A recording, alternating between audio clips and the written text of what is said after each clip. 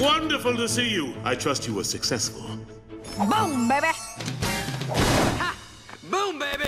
Boom, baby, indeed. Welcome, ladies and gents, into yet another Amphibia analysis. I'm keeping my end of the bargain and finishing up the Season 2 finale, Season 3 teaser. And what we were presented with was quite thrilling. And if anything, not only does it increase the hype for Part 3, but boy does it open the door to so much potential. This is the next big thing, and it's time to dive back into the world of Wait, I guess it's more of the human world now, huh? Yeah, so let's dive into the world of planet Earth potentially being invaded by the forces of Amphibia. Roll the intro.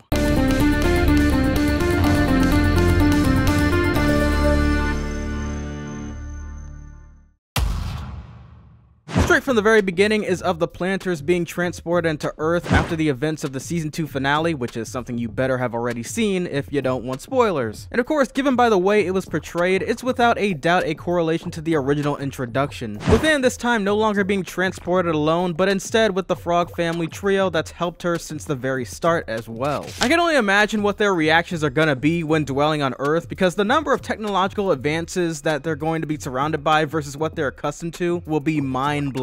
And same can be said for the animals and other creatures on Earth as opposed to what you witness in Amphibia. On Earth we have birds instead of giant dragonflies, dogs as pets as opposed to spiders, and foods beyond the planter's imagination. Something we see Amphibia seemingly impressed with as he's holding Anne's phone. We finally have a face reveal of Anne's father, as well as what her mother looks like as of today, since her previous reveal was during one of Anne's flashbacks. I'm very curious to see how her parents will at first react to allowing the planters to stay indoors with them. They probably won't take it with a grain of salt as their first impression, much like how Anne reacted, but I'm sure that they'll come to terms once they realize how much of a great help they were in allowing Anne in their very own home. We also get to see Anne's actual cat she had referred to in Season 1, which is something that clearly looks to be such a likable cat. And now here are the most significant clips of the teaser they gave us for Season 3, which is of Anne finally wearing 2 shoes and having leaves out of her hair. But seriously, it's of Anne with Polly and Sprig escaping from one of what seems to be Andrew's robots. While others could also be of Andrew's militaristic robot army, as we're also shown giant dragonflies scavenging the Earth. But what I found peculiar during the scene was the different change of location. I don't believe this is in California, but possibly New York's Chinatown or somewhere in China itself,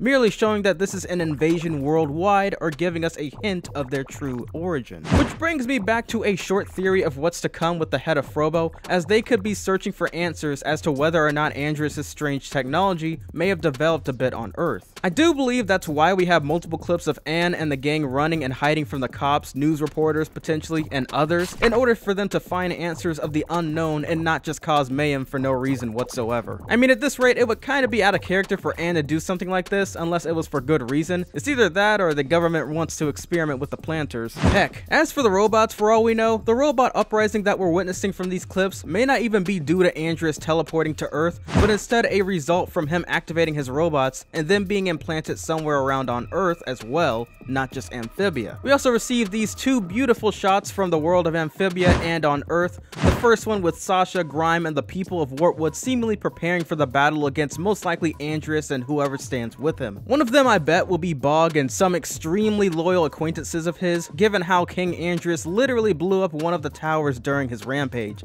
So maybe the Toads aren't exactly going to be on his side for too long. And once again, seeing Sasha finally be on the right side and looking as if she knows her true purpose while still in Amphibia is truly uplifting. The second is of some other characters from Earth that I'm certain will become great assets to the team in search of the mysteries behind Amphibia and potential correlations of the world and planet Earth. The person in front may be of a woman that works at a museum, possibly the same one we see Amphibia and the rest sneak past inside of. And given by her UFO earring, it's possible that she'll be one of the very few that believe in Anne and her conspiracies, as I'm sure most will refer to them as. On the right side are of Anne's parents, the left side shows her other friends more than likely. The person with the light blue hair could be another person willing to help Anne in her scientific search for evidence in Amphibia's historic past. The ones in the very background are for sure gonna either be news media outlets or, my personal favorite, secret agents tracking down Anne and the planters' every move in order to stop them from finding out the truth about Amphibia and its origins. And last but certainly not least is of who I would like to call the human duplicate of Amphibia Planter. Look at the top of his head! The hair, the body shape, the attire he wears,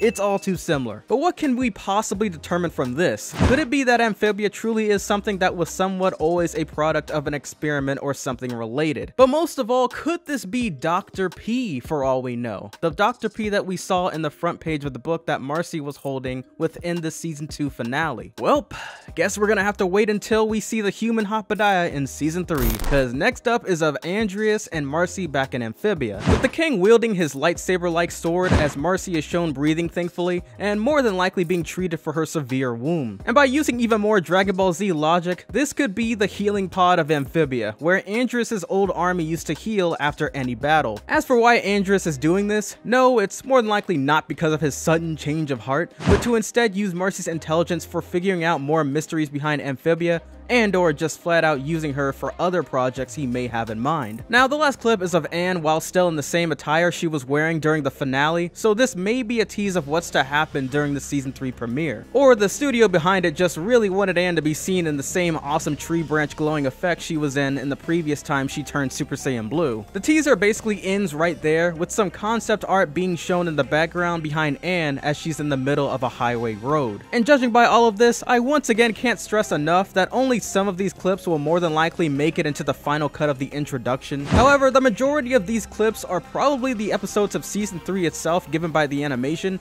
I wouldn't exactly describe it as undone, but simply not as polished as the original just yet. And the same can be said about the background behind Anne during the end. This clearly is not the official season 3 poster art, as it even uses certain imagery from the past. Well, what do you all think about the video? But not only my magnificent video, but about the potential of Amphibia. There is a ton to unpack in this upcoming season, and truly do believe that this is only the beginning, even though it could be the last season. This has been The Next Big Thing, signing off, baby. I will catch you all in the next one. Peace.